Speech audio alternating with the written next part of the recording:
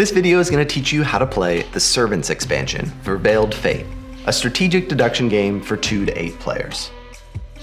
The Servants expansion adds 3 powerful new characters that, like demigods, can be commanded by all players and have meaningful effects on the regions they occupy, making positional strategy even more important. Moving the Servants introduces new strategic and tactical paths towards victory, and of course, are useful tools for misdirection. To set up, place the 3 servant cards near the board in easy reach of all players. These serve as reminders of what each servant can do. Then, place Invictus on the coast, Penance on the volcano, and Vesper on the canyons. Invictus's region's quest will resolve each of its effects twice.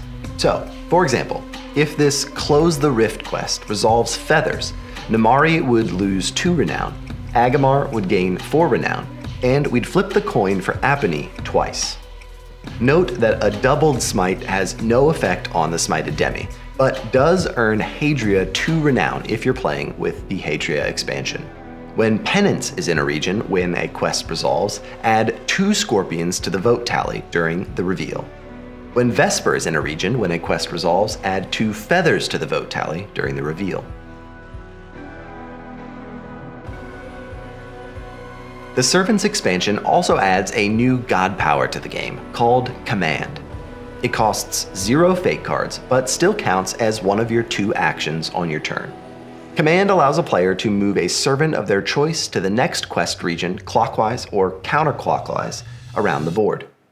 Note that the servants may use the bridge to cross the abyss, just like the demis.